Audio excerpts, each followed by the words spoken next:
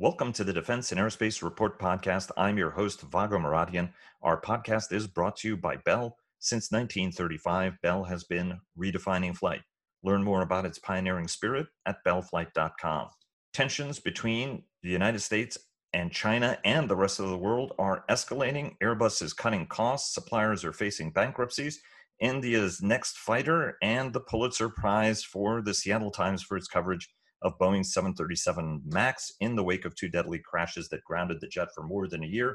Joining us now to discuss the last week on world markets are Dr. Rocket Ron Epstein of Bank of America Merrill Lynch, Sash Tusa of the independent equity research firm Agency Partners, and Richard Abalafia of the Teal Group Consultancy. Guys, welcome back. Good to be here, Vago. Thanks. Thanks, Vago. Always good to be here. Wouldn't be the start of a week without this, Vago. Thank you. Exactly. It's always a highlight and it's always a treat. And before we get started, our global coverage is sponsored by Leonardo DRS. Northrop Grumman sponsors our weekly cyber report and our cyber coverage overall. Fincantieri Marinette Marine sponsors our naval coverage, and Elbit Systems of America is sponsoring our virtual Quad A and SOFIC coverage. And of course, Bell sponsors this podcast. Guys, let's start off with the trade war. When we were talking just before we got started, Ron did mention that this was the single most important development. Taiwan Semiconductor is opening up a factory in Arizona. That factory would be producing a lot of components that we now get from China. There's enormous amounts of pressure on the part of not just folks in Washington, but also around the world to bring supply lines back to their countries of origin, and similarly punish China for its disinformation, bullying, and also being the source of this virus and of originally having lied about it. Ron, start us off. What are the economic implications of this next phase? We've been talking about there being a backlash on China for a while. The Chinese did get a positive bounce out of stuff that was happening in their response, and Beijing stepping up to send aid to countries. But then as the story got a little bit fuller, we realized that that aid wasn't donated, it was sold, some of it didn't work. And then just frustration with Beijing for having originally lied about the virus. Where do we stand, and what does this Taiwan Semiconductor development tell us? And how is it going to replicate its way across not just the commercial ecosystem, but the aerospace ecosystem, and eventually manifest itself in defense? Yeah, that's a huge, humongous question, but let's take a first crack at it. Taiwan Semi building a microprocessor fab in Arizona is a huge deal. Kind of tracking this sort of stuff in the tech community, which I do, part of internal discussions at the bank. It wasn't so obvious that they were going to do this. What they've committed to do is building a $12 billion microprocessor fab. And why that's a big deal is Taiwan Semi and a few other companies are the only companies in the world with the capability of making this type of microprocessor on the nanoscales that they can. So not to kind of talk out of the technology that I fully understand, but they can do things others can't, and there's only a small handful of companies that can do it. And most of that production is in the Pacific Rim region. Taiwan Semi is one of the biggest. Huawei is one of their bigger customers. And after some actions that happened this week at the Department of Commerce that were targeting deeper restrictions around Huawei and licensing the use of U.S. technology and software, which is part of this fabrication process, this is one of the things that fell out of it. And the timing of it and the speed at which it happened, I think, surprised a lot of people. Now, why it's meaningful is it's a first step. We'll see ultimately if it really does happen, but from what we know now, it really does seem like it'll happen. It's not just for something like iPhones, not that iPhones aren't important, but this is the core technology that kind of rips across a lot of things, from 5G to telephones to all the other applications for microprocessors. So that, in response to that, it was reported out of China that the Chinese government wants to put Boeing, among other companies, on their unreliable entities list, which would restrict the Chinese buying Boeing airplanes. If that indeed were to play out, and we'll see what happens and all these things. I mean, it's politics, it's a pandemic, so everything's kind of heated right now. That, of course, would be bad for Boeing's order book, given everything else that's going on, right? China was one of the areas where there was expectation you might see some deliveries at some point. I know in Boeing's outlook for their 787s getting down to 7 per month, in that was factored in deliveries to China. So if indeed those deliveries didn't happen, then things might even go lower, or if they were delayed substantially, that would have a negative impact too. And then that would filter down through the supply chain. The next piece that's interesting is when you think about the implications that this has, if you broaden the definition of what is national security beyond just kind of the traditional stuff we talk about, but pandemics, health-related things, pharmaceutical supply chains, the unwinding, if you will, the decoupling of the U.S. and China could have broad implications, and then it would also have broad implications for potential, tension in the Pacific, our allies in the region, and our military stance in the region. Things are going to be tough given all the stimulus that's been spent, the deficit, so on and so forth. But it could have some implication for defense spending, if nothing else, maybe even putting a floor on it. Who knows if it could boost it? But in that kind of environment, particularly in an election year where it's going to be the football that gets bounced back and forth, that who can kind of be tougher, it probably at least sets a backdrop for expectations on defense posturing in the Pacific that might be more aggressive than we had thought just 2 months ago. And certainly from a rhetorical as well as an operational basis, the Chinese have been sort of stepping up their pressure, particularly on Taiwan in the wake of this. And there have been members of Congress, including Mike Gallagher, the congressman from Wisconsin, who's the co-chair of the U.S. Cyberspace Solarium Commission, has made the case why it would be great for the United States to turn increasingly to Taiwan for some of the capabilities and the chips for the future, obviously sort of getting around Huawei. Richard, what's your sense?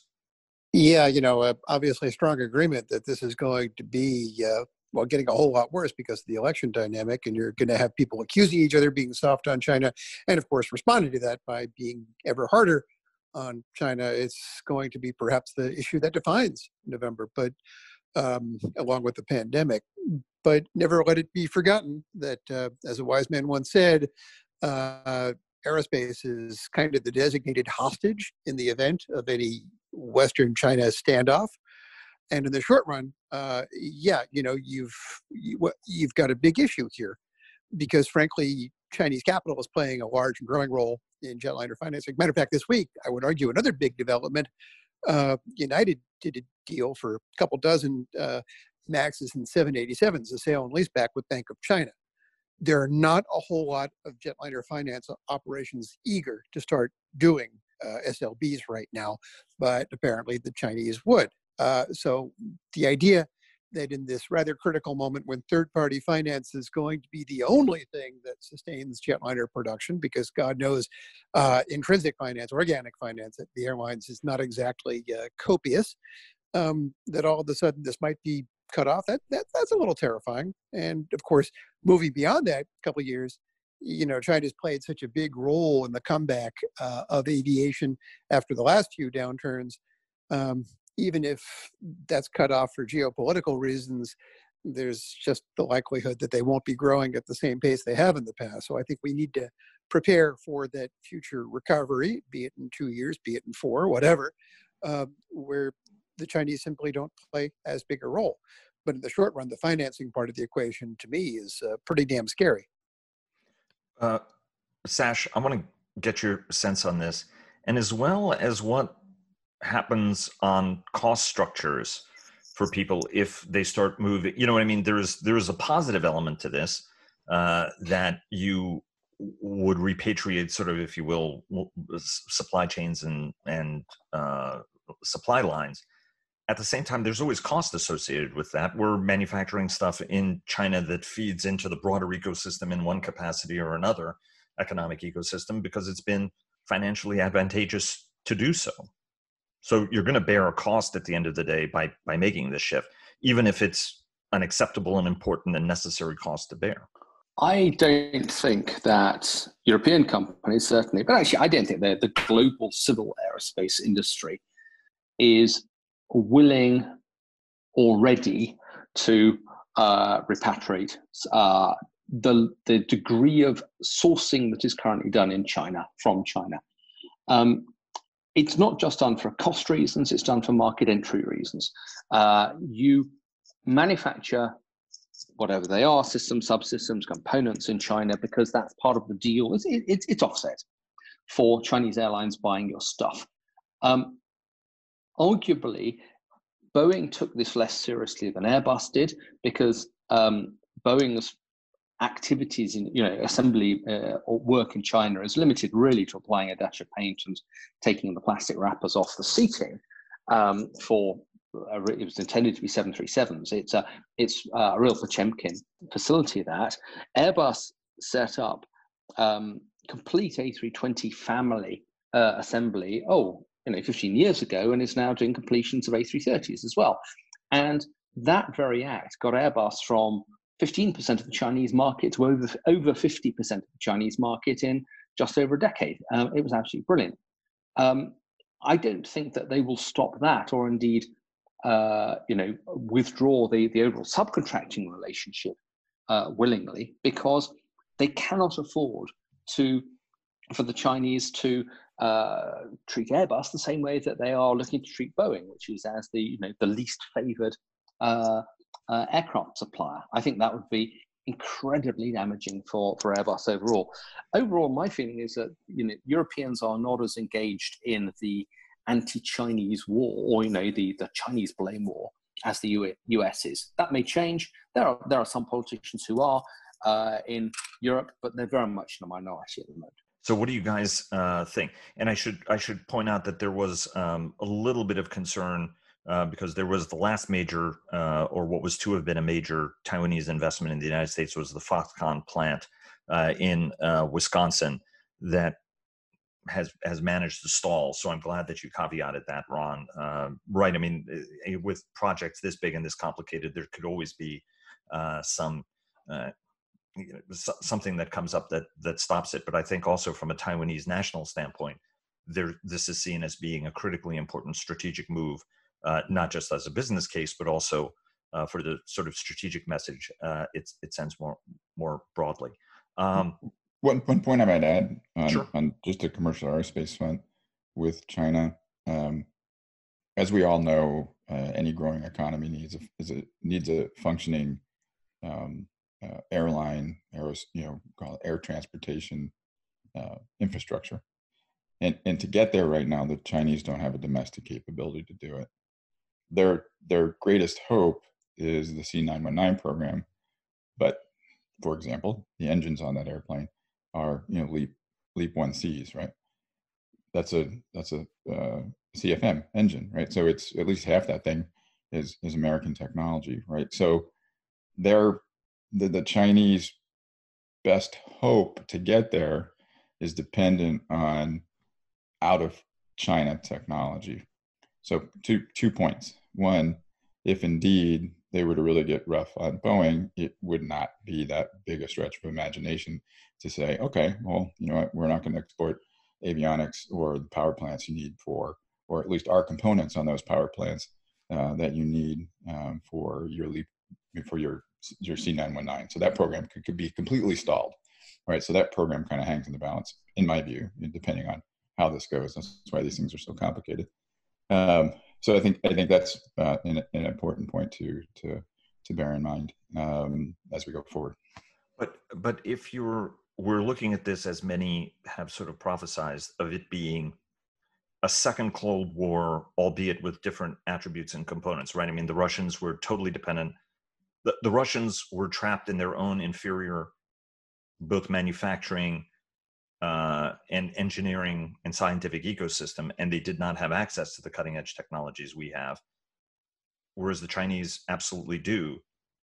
Does cutting them, and the concern is that we will go into a new Cold War where there are democratic nations that band together, there are the Chinese and the Russians and other nations band together, and then everybody in the middle you're competing for, who sort of don't care, right? They're sort of okay with authoritarianism, they're not as democratic as we would like.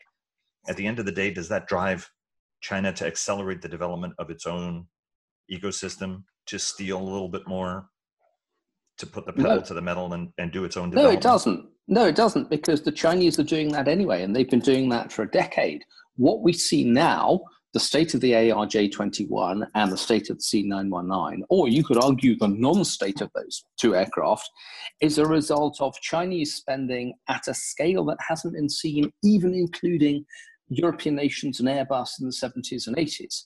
And it shows how incredibly difficult it is to get into civil aerospace, to buy your way in, because it's more than just let's throw a few tens or a lot of tens of billions at it.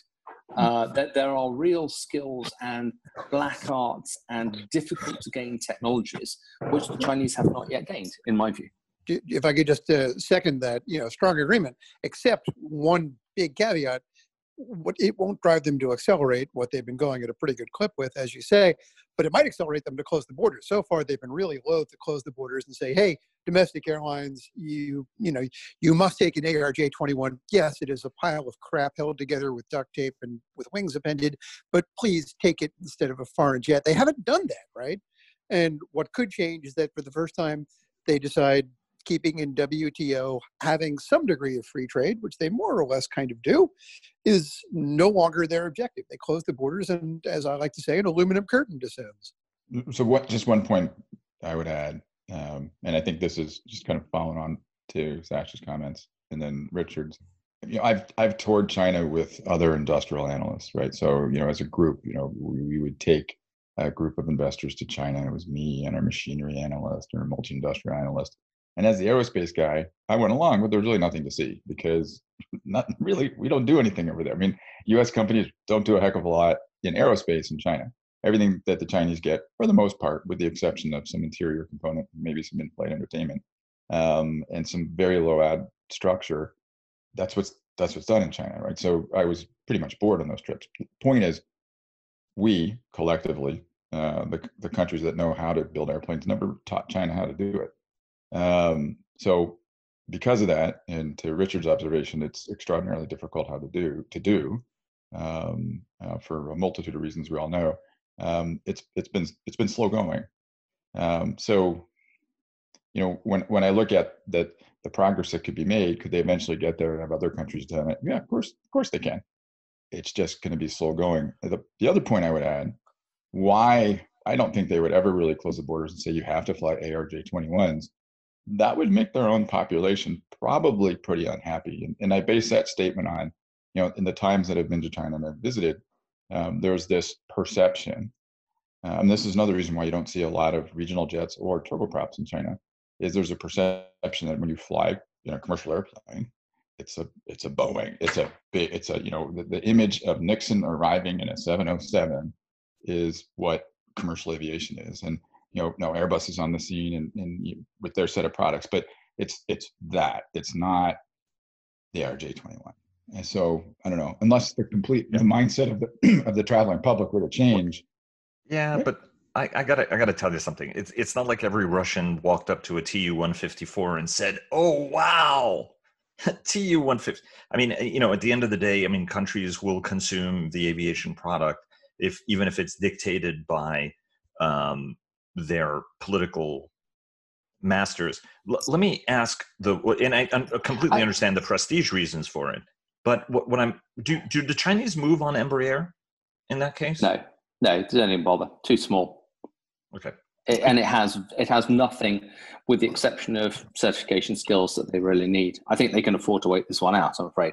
I hate disagreeing with Ron or Richard, and it happens very seldom, but I would disagree. But go on. If the opportunity presents itself, take it, Sash. No, I'm doing this reluctantly. But there are 2 points I'd make. One is that if you sit inside a C919, or indeed the mock-up of a C929, you will not feel that you are not inside a Western airliner. They really do feel like a very, very modern airliner in a way that I agree, the ARJ21 does not. And I think that will overcome a lot of the reluctance of the Chinese traveling public. So I think this is an issue about when does the C919 finally make it? And I've been over-optimistic about that program for about 4 years. So you probably shouldn't rely on my forecast on that one. But I think that internally, it's a very, very good aircraft, and the 929 even more so. If I could just join in on that, I won't necessarily agree with that, but I will agree with Sasha's point that it might simply be a different world. I mean, we got to think what it was like back in the old Soviet Union when they simply said, we're sealing the borders, have a nice day, we're an authoritarian government. And, it was about, I don't know, a year or two ago, I said something to somebody about, I sometimes find myself being a diplomat, pulling my punches, not calling the ARJ-21 a pile of crap. And he said, why do you care? The Chinese can't hear you. They're on the other side of a giant internet firewall. Nobody can even use Wikipedia over there unless they've got some kind of VPN. And I was like, holy cow, there's an emerging different world over there. And it's going to come as second nature to close the borders to Western jets and mandate the use of the 919. Another analytical market for you to expand into, Richard. That's another way of looking at it. But your timing may be a little bit off at this point. Can I add one point? Sure. And again, I have Sasha's sentiment about disagreeing with Sasha, but I will just modestly on, and I'm not saying the Chinese would necessarily work with Embraer, and I'm not saying that Embraer would want to work with the Chinese, but if you think about the relationship that Geely has with Volvo, right, where it's the Swedes are making the cars, but they're owned by Geely, and the Swedes are designing the cars.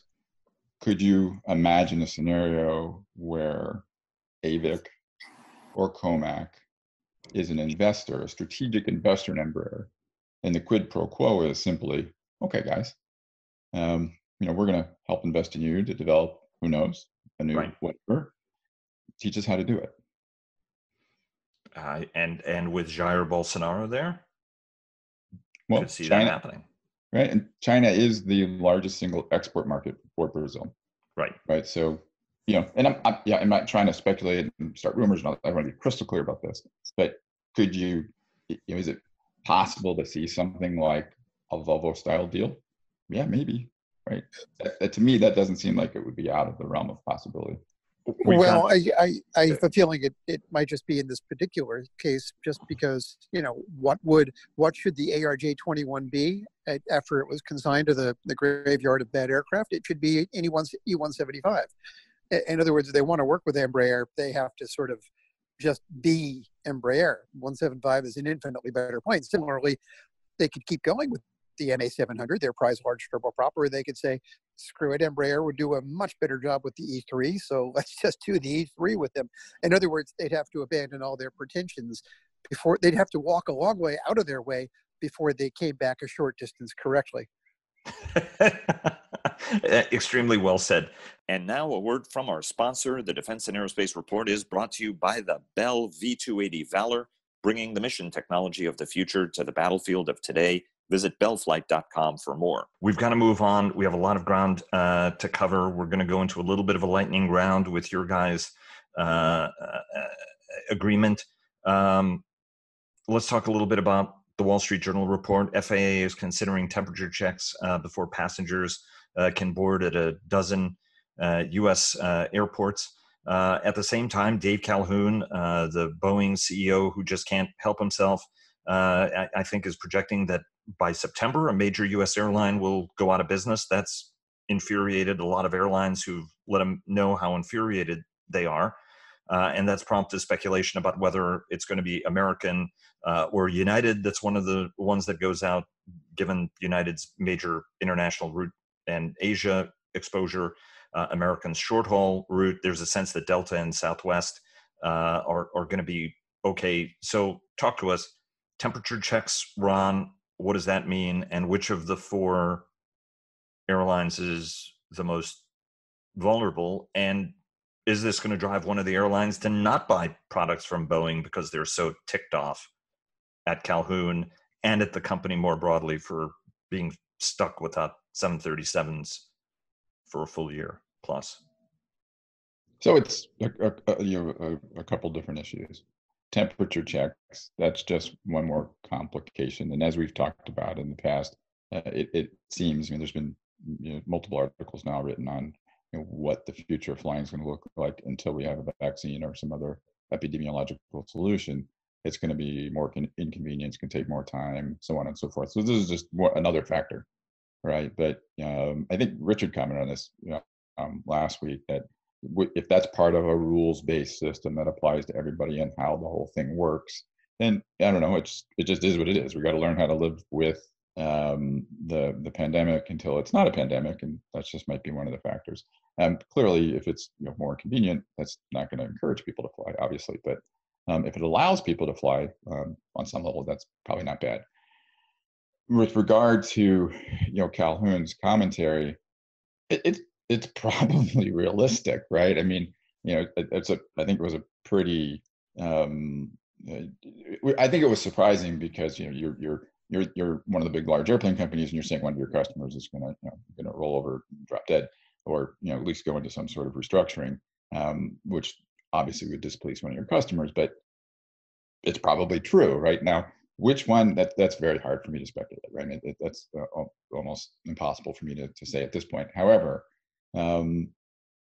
we work with the leasing companies. We follow leasing companies, and what the leasing companies will tell you is every single one of their customers has come to them to change terms, to look at lease extensions. Every single airline in the world is having difficulty, right? So having the Boeing CEO come out and say, you kind of say the obvious, but I don't know, did their customers need to hear that from him at that point, at that time? Probably not. So from a PR perspective, it's not great, but he's probably being too candid, honestly, right? So I think the thing that makes it awkward is that this week also Delta dumped its 777s, some of which are not old at all, and basically said, when we do come back international long haul, we're going to be all Airbus. And by the way, we're the only one of the big four in the US that don't have a max position of any kind. And so, okay, the thing is we can remove Delta from the running. They're the healthiest of the four. So, all right, so Calhoun's comments, well, they don't affect Southwest because Southwest is Southwest. They'll be all right. That leaves us with American United. So basically he was saying one of their two big customers in North America, in the US, they're going out of business. That sort of targeted the impolitic nature of the comment, I guess. And if you were betting, is the guy who's in trouble American or United? Oh boy, that's neither look like they're in great shape. And one of the big variables, of course, is any degree of continued government assistance. But American looks structurally a little weaker, but United's business fundamentals not as good, particularly because of the international long haul reliance. So, Asia exposure in particular. Absolutely right. Yeah. I don't have a horse in this particular race. I'm not as panicked by Calhoun's comments, because I think he was being brutally realistic. Ultimately, airlines don't place orders because they happen to like the guy that they shake hands with. I mean, that might swing things at the very, very margin, but they do it because it's a duopoly and they want to maintain the duopoly. And this is why, some airlines were talking about, some all Boeing airlines were talking about buying A320s. Why British Airways then started placing an order for 737 MAXs. They just want to maintain a duopoly at worst, and preferably something with a little bit more competition. I don't see Calhoun's comments, brutal as they were, changing that. Yeah, I don't know if you guys saw this, but this morning out of the Middle East, Emirates Group is saying that they're going to cut 30,000 jobs, and they're looking at the early retirement of their A380 fleet. That's a big deal. That's a very big deal. A380 production was supposed to go through 21, right? Born to die. No. But I mean, does it die? A380 production's at an end. The planes will be born to die. Production's at an end. They've got the product. They're just finishing a couple for all Nippon Airlines now. Correct. I was just saying whether or not you wrap it up maybe a little bit faster. You can't. These things take 2 years to build. That's not the issue. The issue is that this tells us that just as this pandemic is clearly killing the 747-400 in passenger service, it's having the same effect on an even younger aircraft, the A380. And what is it going to mean for the 777 if somebody like Delta is getting out of it? Well, Delta's move is an interesting one in that they had, if I remember my number right, 18 777s. It was a mixed fleet. I think it was about 2/3 GE 90s, 1/3 Trent 1000s, right, Sash? I think that's the 777 engine, the 1000.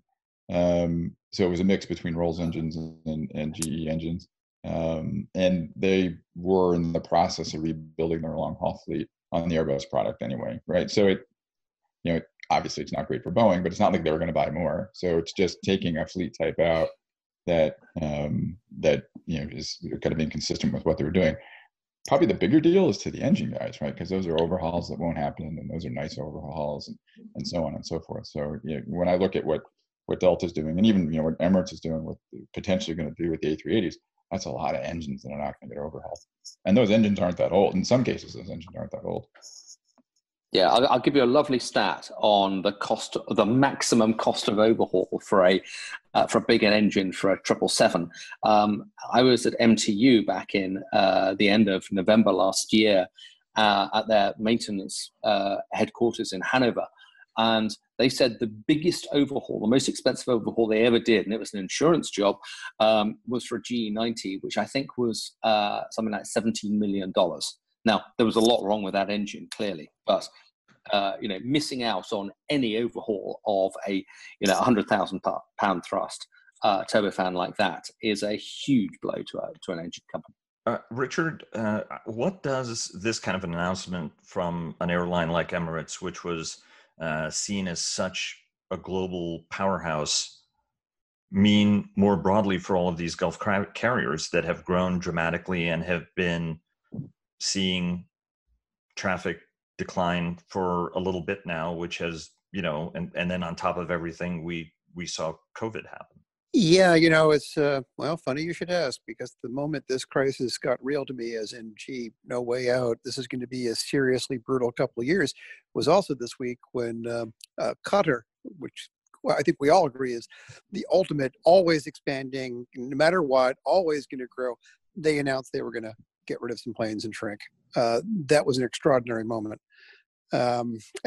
So, in other words, yeah, the superconnectors in the Gulf are clearly not immune, and indeed will be tracking everybody else on the way to cutting capacity and getting rid of jets that were, perhaps shouldn't have been built to start with. But that just, the events this week, whether it was Emirates and the 380 or Qatar and their downshifting plans, it just sort of brought it all home to me that there's going to be no pressure relief valve here. It's just going to be a brutal couple of years.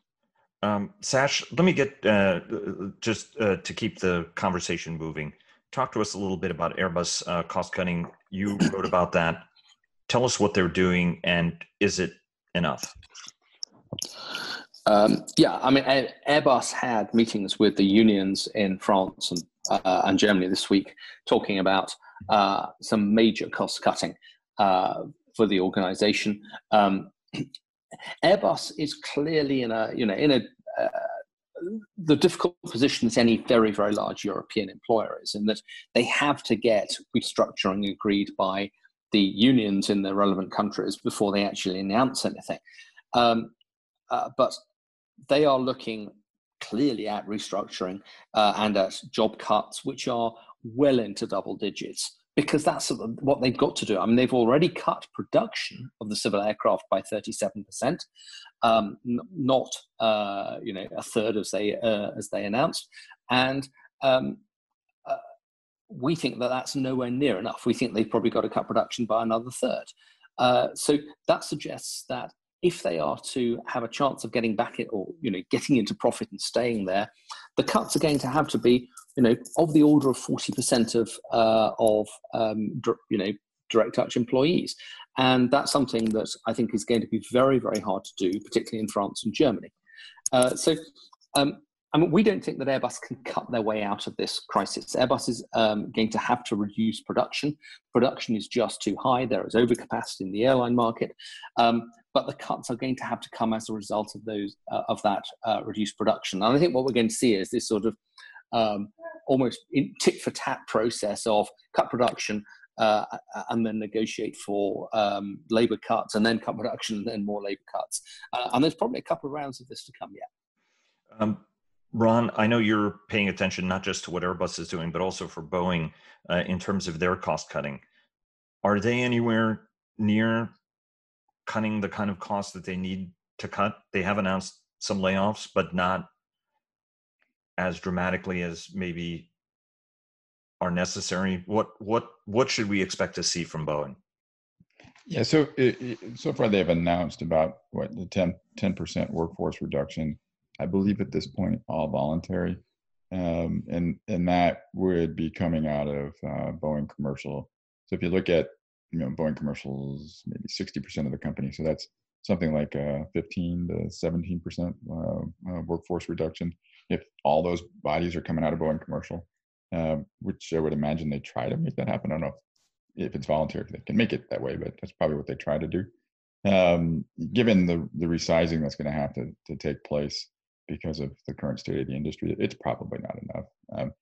I hate to forecast the probability of non-voluntary layoffs, but it's hard for me to imagine that that's not coming unless we were to see something dramatically change pretty quickly.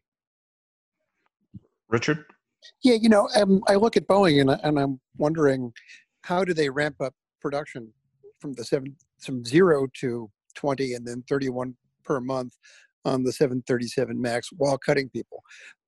Either they had a bunch of folks who were idle this whole time, and now suddenly some of them will be fired and some of them will be put to work, or they actually have to hire people. I mean, I just can't quite do the math, and I'm sure Ron has thought about this and maybe can enlighten me, because they've been at 0 for some time now on the MAX, and the challenge, the very labor-intensive challenge of getting the 450 planes converted to the necessary standard, plus resuming production at 20 a month, even if they stay there.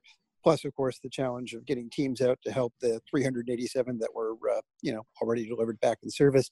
That looks really labor intensive. So I don't see how that's consistent with a whole lot of additional big cuts, unless they had a lot of idle people standing around. Just kind of backing up and looking, I mean, it just simply, if you look at the cost structure of the business, where the industry is going, they're going to have to take out cost.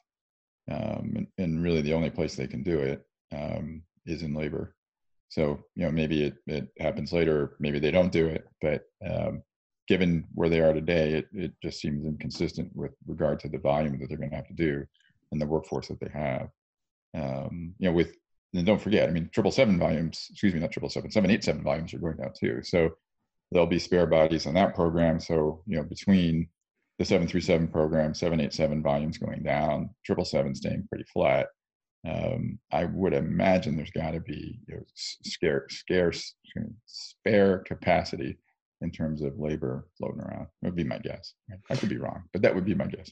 Sash, talk to us a little bit about Avianca. They filed for bankruptcy protection. How does that affect the ecosystem? We've just talked about some other airlines and the impacts and the problems they're going to face.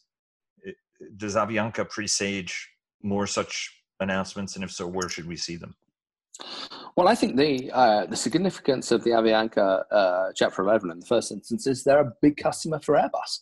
They are an A320neo customer, got about 90 aircraft on order, and that's they're clearly not going to be taking those aircraft anytime soon. It really was one of the sort of the most impressively delivered roll-up M&A businesses in Latin American airlines, and has a very, very modern fleet. And so the degree to which that just does not seem to work in the current circumstances is very worrying in terms of the degree to which other cross-border airlines also might not be able to resist the downturn in demand from COVID-19.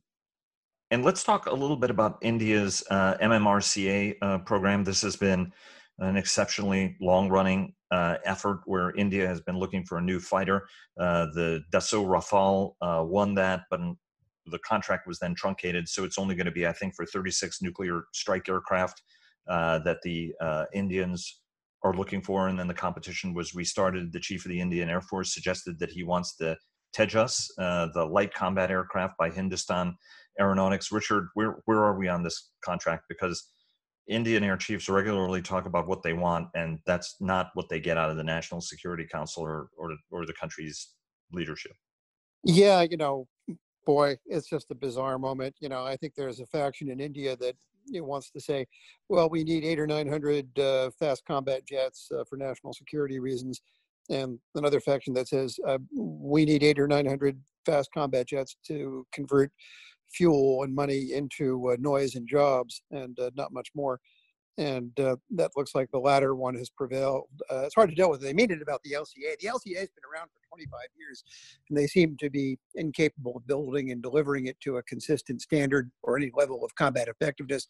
To reference another jet, like 33 of them have been developed, or 36 or something like that.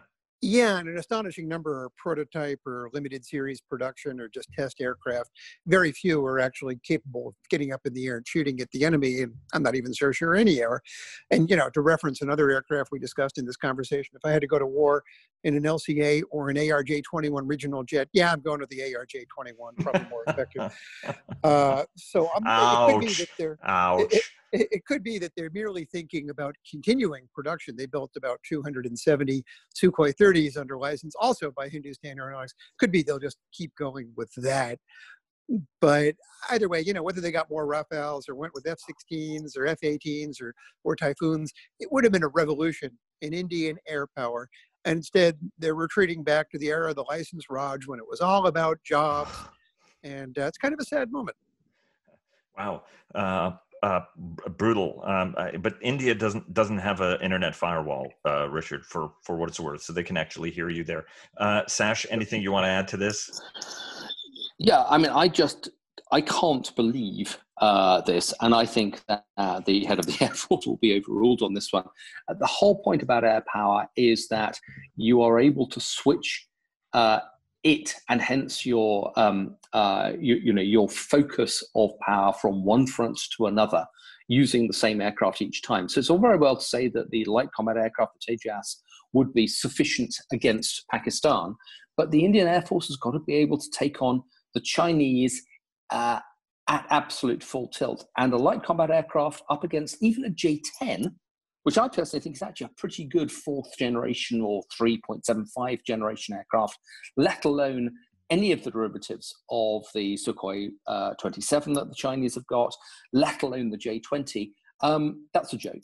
It really is. So I'm not entirely certain what the politics of this is. I think what it suggests is that the contractual terms for the MMRCA contract were just too tough, and hence that there were not any acceptable offers from the Lockheed Martin with the wonderfully named F-21. Remember, it's the sort of Spinal Tap of aircraft rebranding. They turned it all the way up from 16 to 21, but it's the same damn aircraft.